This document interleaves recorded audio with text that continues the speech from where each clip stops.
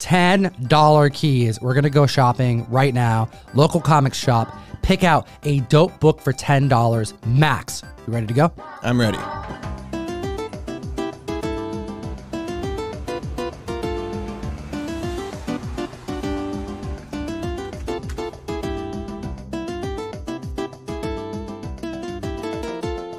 All right, what did you get, Ryan, and why? This is Iron Man issue number 5.